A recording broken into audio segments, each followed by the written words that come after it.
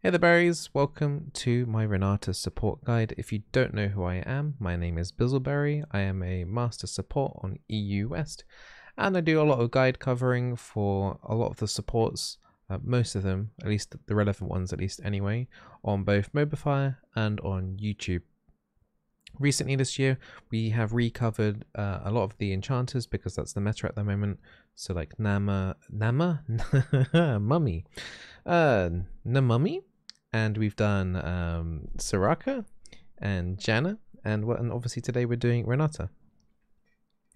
Now I know this is early days yet. If you're watching this as this video comes out, we are still on PBE, so I've only played her on the PBE, but I'm fairly confident that everything that I have here information wise is correct and relevant and will be happening when she goes live. If there's anything dramatic changing, then this video will not exist anymore and it won't be relevant. So if you're watching this video, all the information, or at least 99.9% of it, should be all good. If anything changes, I will make a second updated version of this guide. If anything minor does change, like maybe an item, might be more meta that might get discovered, I'll put it down on the pinned comments down below. So just double check that at the end of the video, just to make sure on that. Now, let's get into the actual guide itself. If you're new to the guides here, well, firstly, make sure you subscribe to the YouTube channel and you'll get Renata gameplay and stuff, and any other supports that come out or that you're interested in, I will be making guides for them for this year. But if you're new here, my guide process is runes, and then we go into a practice tool. We talk about the items, the skill order, how to use those abilities, and like little tips and tricks that you can use that you might have not been aware of. And then we talk about the items, and then I say bye-bye. Right, all good? Right. We'll start with the runes, as you can already see on screen. This is pretty much what you'll be taking for the majority of your games. So it is an Arcane Comet build. If you really do wish, you can opt into an Airy as well, but Arcane Comet, in my opinion, is the best. Renata has several abilities that do crowd control, so landing the Arcane Comet honestly shouldn't be a problem at all. Mana Flow Band is the only way that you're going to be getting extra mana regeneration here, and it's very much needed in this build that I'll be doing, as the items that we'll be picking up don't really contain any magic regeneration, mana regeneration. So Mana Flow Band helps cover that, at least for the mid to the late game overall. Transcendence is basically needed on Renata. Her cooldowns are absolutely massive across the board.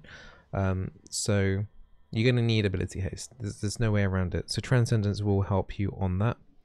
And because she needs to win the laning phase, ideally, at least anyway, more so than most of the other champions, then Scorch helps provide that little boost for the first 10-ish minutes of the game.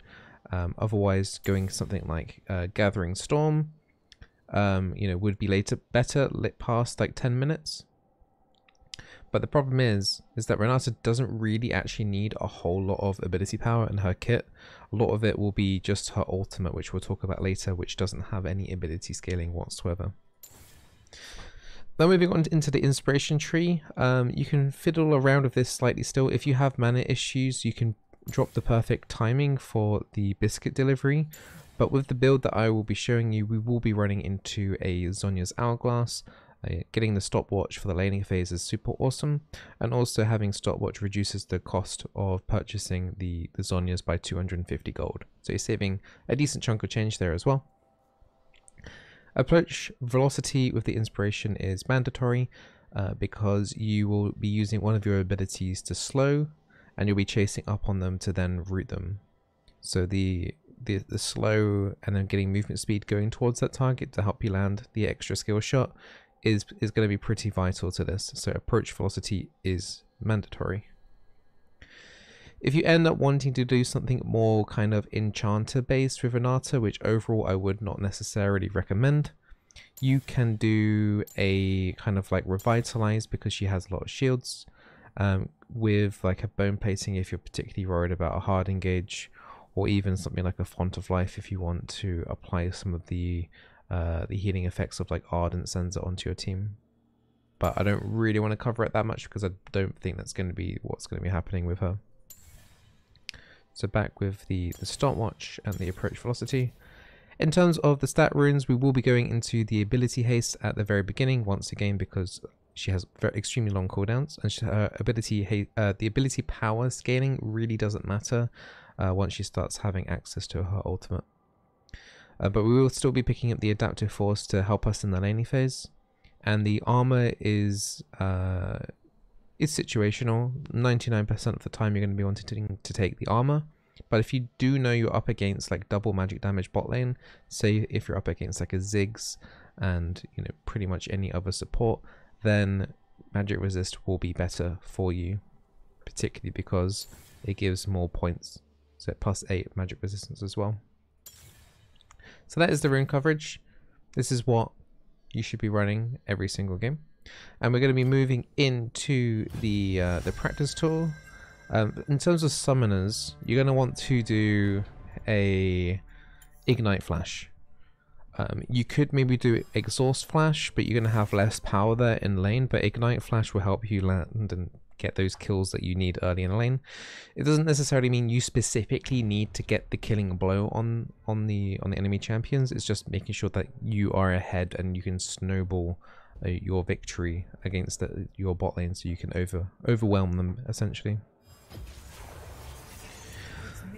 So we lock in Renata here, and when we get into practice tool, we'll be loading in a few target dummies and showing off some of her abilities and her passive. I will say overall Renata is one of the harder champions to play in the support role in League. She's definitely on par with something like a Bard or a Senna, so not necessarily for the faint-hearted. Alright, let me get some levels in here. And let's get some refreshing, and we will get some target dummies in here. We like some target dummies, don't we? And we don't want minions to spawn. Okay, beautiful. Thank you for your patience. Okay. So there's a lot going on here with the abilities. I'll try and be as clear as possible. But there's a lot going on. I'll do my best. So Renata's passive is very similar to Imperial Mandate. It's Imperial Mandate, if you're familiar with that, whenever you do a damaging ability or attack onto an enemy champion, it puts a debuff on them, and then that instance does extra damage as well. And then if your allied champion hits that target as well, it detonates the mark. And it works. This works pretty much the same way, except you don't get the bonus movement speed. Also, there's no cooldown. So, for example, the initial hit on a target, they'll be marked by this little kind of vapor. It lasts around about 6 to 8 seconds. So a relatively long time. So when you do that initial hit, you're going to be doing bonus damage yourself. At the start, it's around about 3% of the enemy's maximum health damage. Now, if my target dummy could attack this target, it would detonate that mark, and then you could just keep reapplying the mark over and over and over again. In this instance here, this target dummy already has the debuff, so we can then hit the other target dummy and apply that debuff onto that one. And then you can see the original mark on the first target is now gone. So you can only have this debuff on one target at a time. But if you're on like a 1v2 situation and you want to get the maximum amount of damage done as possible, you can easily just keep attacking the different targets. If you're familiar with like Miss Fortune's love tap, it's very, very similar to that. You won't be able to detonate your own mark. You absolutely need an attack or an ability from an allied champion. So in a team fight, you're kind of encouraged to be quite up near the front. Her auto attack range isn't the longest in the game for sure. Just enough for you to get in and do a couple of auto attacks. Because there's max health damage, ideally, if there is a tank at the front line, that's probably the best person to mark, because it will give you the highest effective health damage overall in a game. But you're just going to want to whack those down as much as possible, essentially. So her Q is called Handshake. Now this is very similar to a Blitzcrank hook, but super short range. The range on this is actually pretty short, and there's two components to it. So Renata fires out a hook from her, and it goes in a straight line, and it can be blocked by minions. But if it does reach a target, so in this case we'll pretend the target dummy is an enemy champion, you grab them, it does damage, and it roots them. Now you'll need to very quickly press your Q button again in a direction in order to displace them. Now the displacement circle isn't too big around the target, it's actually relatively small. So you can nudge them in any direction you want. You can go left, right, up, down, or just keep them in place if you really want to. So that's kind of cool. For example, if you need to move them into, for example, like a Caitlyn trap. Say Caitlyn's put down a trap and it's kind of just missed, you can easily then like just like displace them into it. So that would be a pretty nice combination, for example. Now Renata's Q, the second part of the ability, is a recast. And this will do damage if you hit another target with the target that you're pushing. So if, for example, if we hit this target dummy and we crash it in to the other target dummy, the second unit will take the damage that what would happen from the first part of the ability. So they're not missing out. So for example, if this grab does 170 damage and we push it into this other target, it will mean that the secondary target will take 170 damage, but the first target doesn't take like double instances of damage. So the person getting pushed doesn't take like a second instance of damage, essentially. If the unit that you're grabbing here is a champion, it will do damage, but it will also stun as well. So you can see very briefly there that a target is getting stunned if they are moved over. You can obviously affect multiple champions with this, so this is like a small little AoE. So if a lot of people are comped up, you can just slide the original target that you have into multiple enemies, and then they will take damage, and then they also will be micro stunned. It's about a 0.5 second stun. It's nothing too crazy, but it could interrupt a couple of channels and things like that. So the second ability is her bailout. Now this is where things get a little crazy. Okay, and it's going to be hard to particularly show this in the practice tool, but we'll do our best. So Renata's W is called bailout. If you're familiar with Lulu, we've kind of got sort of the same ability here, maybe. So you W an allied target, an allied champion. You can also do this on yourself, by the way. And you can tell they've got the buff by this kind of like purple extra thing next to them. Now when they are moving towards an enemy champion, if they can see them, they get increased movement speed and they get increased attack speed, and that gets stronger and stronger and stronger as the duration goes on. If your ally gets a takedown, which is a kill or an assist on the target, the duration is refreshed, and it will keep refreshing until it finally falls off and there's no one else to kill. Now here's the bit where it's going to be kind of crazy. So if your ally or yourself were to die, I can actually show this actually. So if we were to die with this buff, prove your worth. Get the job done. We basically turn into like a zombie state. So at this point, my health goes to full. So I get 100% back of my health back. And I've got essentially about 3 seconds to kill a target. Or we'll get a takedown on the target to not actually die. So if I do manage to do that, so in this instance here, if I get put down to 0 HP, the buff keeps me alive for a little bit longer, but my health deteriorates very, very quickly.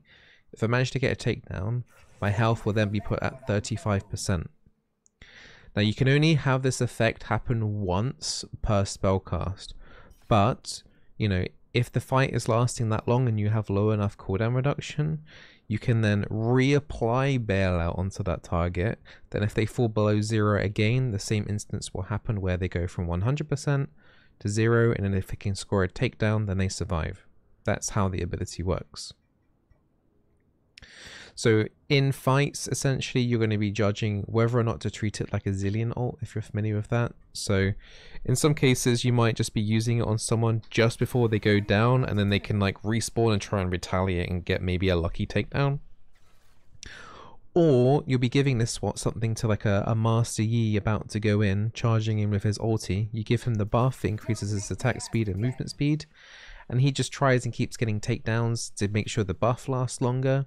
But if he were to fall down, you know, he would still have a second chance to briefly try and kill somebody during that. Now, interestingly, on this effect, if we had like an ult that could survive, keep me alive for longer. So as long as I have, for example, like a Kindred ult, so you can't technically die while standing in a Kindred ult, enemy or ally, until like the duration ends. So you can extend the effective duration of your like zombie form for a little bit longer with things like that, and Zhonya's works as well to try and, you know, hope that someone gets allows you to get an assist from a champion kill during that time. And trying to think, and you can be healed a little bit through it, but the burn damage is so strong that actually being healed through it for any meaningful amount of time is basically, you know, irrelevant. Now her E, called Loyalty Program, is what you're going to be using for the majority of the laning phase, at least anyway. So as you can see here, we've got 2 circles. So if I was to press the E button here, it would just detonate, you know, rockets above myself. Any allied champions that are nearby in this circle, or either circle I should add to stop confusion, or in the line in between the circles, will be shielded. Any enemies will be damaged and slowed. So let me just showcase this. So even if they're in the line there, this ally still gets shielded. If there were an enemy there, they would still get damaged. So we can showcase that on these dummies here. And these targets are also slowed. Now in a mixture fight, so say if there's, you know, both enemies and allies in the same area, it will do that, you know, everything all in one go. So as you can see here, there's an allied dummy in the middle. We're shielding this ally, and we're damaging and slowing the enemies around them. And this is essentially what you're going to be using in lane the most. You can get the cooldown relatively low-ish once we pick up some more items, and it's the ability that we're going to be maxing first. So you'll obviously be taking your ultimate whenever you can, and then it will be E, W, and then Q. That's the ability skill order prioritization. So it's pretty bread and butter. What you're going to be doing is, because this ability slows, you're going to be firing your rockets out at the enemy. And then with your approach velocity, you're going to be walking towards them and then trying to get yourself into a decent Q range in order to root the target and then do your magic on them. So normal scenario would be E rockets, getting into position, grab, chuck into another enemy champion ideally. So in the middle of a team fight in the mid and late game, you're going to be wanting to stand around, you know, ideally next to a couple of people so that they get the shield from you, and hopefully you're hitting some targets there at the end. The good thing about this as well is that if there is an assassin on top of you, you can just fire your rockets out straight away like that. Maybe you clip something at the end here with on an ally or an enemy, and because this circle is semi-generous, you'll be damaging and slowing any enemies near you as well. Now finally we have Renata's ultimate, and that's going to be even harder to show on the practice tool. So we've got the same kind of length as like a Nami wave. The width is about the same, but I will say the ultimate's slightly slower. There's quite a wind up to this ability as well. It's slow moving. So what this does is if you hit any enemies, so this includes minions and enemy champions, they're going to be turned into a berserk state. Now berserk state will give them 100% attack speed for the full duration while they're berserking, but they are forced, they can't control their champions, they are forced to attack nearby allies, and they will prioritize their own champion teammates. This is cleansable and quicksilver stashable, just so that you're completely aware of that. Also, the duration on this is extremely low early on, but if you manage to get 3 points in this, it's quite long at 2.25. It doesn't sound long, but because you're increasing their attack speed by 100%, just imagine like a full item like Master Yi or Jinx, and you're hitting like 3 or 4 enemy champions with this. They will slaughter their own team, trust me. I've got a couple of videos of Renata on, and there are some amazing examples of AD carries just nuking their own squishy enchanter support with this. So although there is no direct like AP ratio to this, it is also counted as a crowd control effect. So if you do end up using Glacial Augment, for example, it will proc that. And as I mentioned earlier, it is cleansable and quicksilver stashable. Also things like Braum Wall, Yasuo Wall, we've got, what's the spinny lady called? Samira and Herwin Wall will also make it so that this doesn't work. So be careful. And because this is all based on auto attacks, so they won't be casting abilities at each other, it's all auto attacks. If you're up against an extremely heavy ability power focused team and not much auto attacking, this ult won't really give you any value whatsoever. So do take that into consideration when picking Renata, rather than just blind picking her every game. But if you see like a lot of auto attackers, like a Jinx, as I mentioned, like a Jinx and a Master Yi on the enemy team, this would be pretty good. It does make the units also larger as well, so you can kind of see them like in that berserk state. And as you can see there, it doesn't look like it lasts very long, and it's only 1 point, so it doesn't. But if we go up a few levels, so this is the duration with 2 points.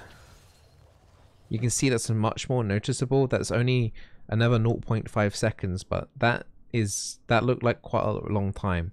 And if we do 3 points in, oh, that's a really long time. I promise, if it doesn't seem long to you, then I promise you, once you get to experience this in a late game team fight where people have 5-6 items, yeah, it's gonna do a lot of damage. So that is the whole gist of Renata's kit, and we've already kind of covered some of the tips and things that you can do during the laning phase. So that, as I mentioned before, the main bread and butter is, you know, Eing, getting into range, queuing, and then pushing them into another champion to get that stun off as well, and also damage the other target. If you're getting engaged on in lane, you can kind of recast the second part of the queue. So say for example, target dummy at the front here was after me. I could turn around here, and then as I'm walking away, I can just push it back out. Do note that you do have your movement speed reduced while doing this, so you want to like let them go as quickly as possible. Another Q tip here as well is, so you can see here we're on the max range of the Q. So if I grab this target here, we're at the cusp of the range, but you can actually push it further out of the range. And as you can see, like I can't like grab again from that range, so you can push them out completely of your Q range if you need to get the maximum disengage off as possible. And just to kind of like show like the disengage, it's like you can then run away and then recast as you're like walking backwards while they're rooted. But generally it's better to just come here.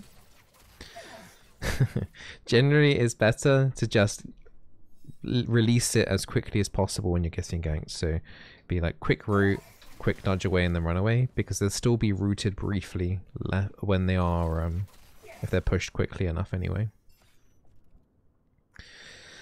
So yeah, as I mentioned with the W in team fights as well, you're going to be making that decision whether you want to buff your AD carry earlier rather than later.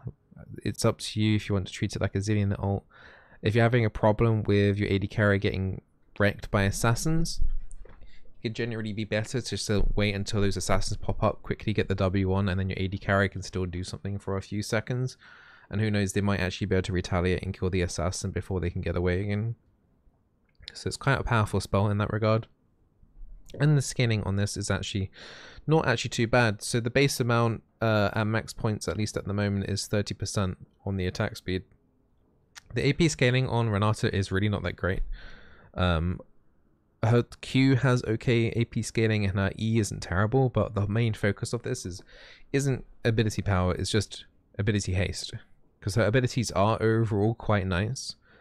But in terms of actual damage and the numbers themselves, it's not really something that you're not like the equivalent of like a Brand or a Zyra in lane, or even necessarily a Lux, because those champions still do damage, a decent chunk of damage later on. You're much more like utility based, kind of more like a Karma, in the sense that she does decent amount of damage in lane, but the damage falls off a lot as the game goes on, but she still has that utility for her team with the shields and the peeling and the roots and things like that. So it's on the same kind of wavelength as like a Karma. As you might be able to tell, she's got no dashes, and overall her movement speed isn't super amazing, so she is extremely vulnerable to ganks, and that's why she's one of the harder support champions to play. If you do get a focus down, it's going to be very difficult to get away. So we will be taking some defensive measures in order for you to do things in team fights with the items, but bear in mind overall, because of how upfront she really kind of needs to be to get her kit off, you know, you can't just go full into like, you know, AP, because there's no point in doing that with the ratios. You're mainly going to be taking that cooldown reduction kind of stance. So items. Finally got to the item section. Of course, you'll be starting with the Spell Thief's Edge. Please. Why can't I buy my Spell Thieves? There we go. So you'll be having the Spell Thief's Edge, and you know that'll be converted as you do damage in the lane. The support item to go for, I think, I personally think, will be the Imperial Mandate. Doesn't cost too much. The only downside of this item, is the Mythic passive isn't great because you don't really care about the AP too much. But overall, just because of like Imperial Mandate and then your kit anyway, relatively easy to proc off with your E, your Q, and your ultimate. Your ultimate also does apply Imperial Mandate, which I can show here, which is that mark above their head there. So all of that applies the Imperial Mandate. So you have 3 abilities that can help apply that, and you know that would also then work with your auto attacks as well, and there'd be a lot of like detonation damage per target essentially there. Next, we're going to want A, more money so we can buy items, but B, Boots of Lucidity. 2 reasons for this: haste, and also pretty cheap. So the ability haste is what we need. And with these 2 items combined, we are sitting around about 37% cooldown reduction already. Awesome. Now, as mentioned earlier, we've got the stopwatch and the runes, and then we're going to want to convert that into Zhonya's. Because we're going to be in the front line a lot, we're going to be in trouble in a lot of situations. You're going to find yourself in the middle of a fight, trying to do your combo, catching one target off, doing your auto attacks, and eventually at some point here, because you're quite far up, you will have to Zhonya's. The other plus side of this as well is if you find yourself crowded around with a few champions in your Zhonya, you can then like Zhonya's and then get ready to ult and then flash away to try and get away. Also, in regarding to flash and your ultimate, by the way, if you do the wind-up cast on your ultimate and then flash in the direction you want to go, it makes your ult essentially go forward a little bit quicker as well. So let me just show that again. So ulti, you can then flash forward at the start of that animation to nudge it potentially in a different direction as well. You could cast it forward here and then change the direction. That is totally possible doing that.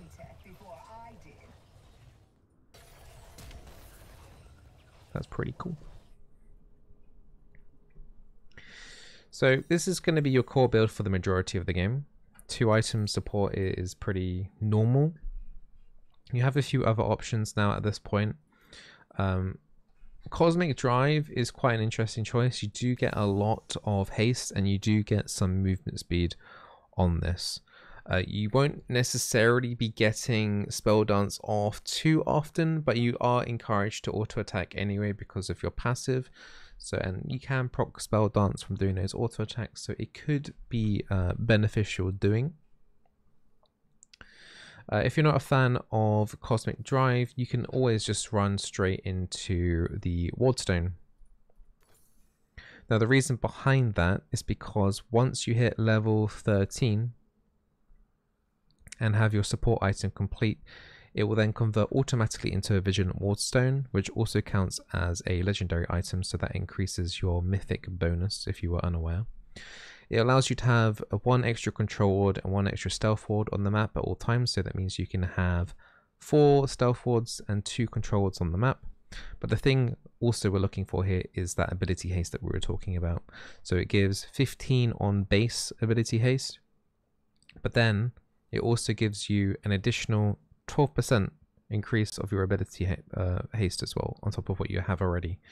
So you can enter into some quite nice numbers. It's not too uncommon to be entering close to around about that close to the 50% cooldown reduction mark with Renata with this build, which helps massively, because once we start entering into the later stages of mid game, unfortunately we don't have the extra haste. So let me just cheat a little bit and buy a Kindle Gem to kind of replicate the Wardstone better here. So we're on about 47% haste here. Her Q is 8 seconds. And her E is 5.3 seconds. So you can spam this, relatively often into a team fight. And her W is also reduced even further to, once you get this max, 10.6 seconds. So this is already dramatically reduced from without these items. We can have another quick look and kind of compare that. So without the cooldown that we just picked up, the E would be on like an 8-second cooldown. The W would be, so yeah, an 8.5 second cooldown on the E, an 18-second cooldown on the W, 13-second cooldown on the Q. So that just kind of shows, like, if this was a mid-game team fight where you really need to get your crowd control off much more often, you're just not going to be able to do more than 1 rotation. You're going to be essentially just doing your combo and your abilities on people, and then the rest of the time you just be kind of stuck doing auto attacks, which is okay since our auto attacks aren't that bad, but ideally you don't want to be stuck in a situation where you're stuck waiting for your cooldowns to be up for such a long time and you're just kind of hanging around doing auto attacks. You want to be a little bit more useful than that. So cooldown reduction ability haste is absolutely the way to go with her. The shielding scaling, if you're wondering, isn't super amazing on Renata, and because we won't be taking too much ability power, the shielding isn't going to be super duper amazing. I know some people might be tempted to go into like the Moonstone Renewer build, but I would urge you to try this kind of AP cooldown reduction build first, get a feel of that, and if you do really want to do an enchanter build, then I would recommend something along the lines of either a Shreddiers or a Moonstone. The Shreddiers would probably be overall the best option, primarily because of the mythic bonus would give you extra ability haste. So it would be looking like a Shreddiers. You still would be taking the cooldown reduction boots. You absolutely would want those, and then it kind of comes down to how much benefit you would get if you had a lot of auto attackers on your team, because you could in effect shield a lot of people with like an Ardent Censer. Redemption's pretty staple as well and pretty nice, but you probably would then ending up into a Wardstone build anyway, just to make sure that you're keeping up with the haste, and just because it's a really nice utility item anyway. And if you are up against a lot of assassins, you probably would want to lean towards the Zhonya's anyway. So generally the builds are looking relatively the same at the very least anyway, even if you are opting into that slightly more enchanter kind of side of things, which at the moment I don't really necessarily recommend or see a point at the moment to do that. But hopefully this gets you ready for Renata when she gets released on the next patch next week, if she isn't released for you already, if you're watching this video when she's already out. As I mentioned, this guide will be staying on the YouTube channel for as long as I feel like this is the correct information. So everything in this video is good for now, and you can trust it. And I wish you all the best playing Renata, but do give her a couple of games in normals before you try her in ranked at the very least, because she is a very difficult champion to play. And you got a lot of the stress elements of lots of different champions on this one, so good luck. All the best. Make sure you subscribe for more support content, and see you soon for another video.